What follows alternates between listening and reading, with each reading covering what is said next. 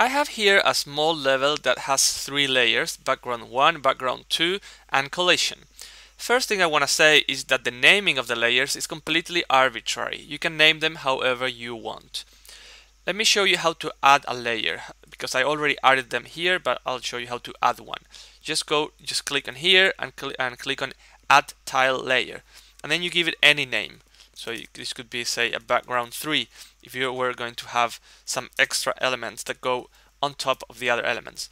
By using these arrows here, you define which one is shown on top. So they're put starting from here all the way up. So for instance, background 2 goes on top of background 1. Everything that's on background 2, which are the cactus basically, is put on top of the sky. If you swap them, then it would be the other way around. I can also remove layers, so we don't need this background 3 layer. And what you also need to do, if you want these layers to work properly in your Quintus game, you need to define which layers are a background and which layer is a collision layer.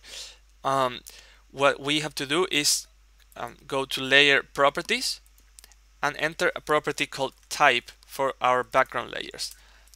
Type is used in Quintus to define collisions. So if it has a type of 0, it means that it's not going to have a collision.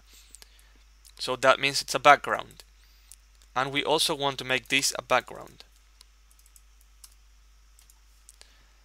The collision layer, we're going to enter a special property called collision and set that to true.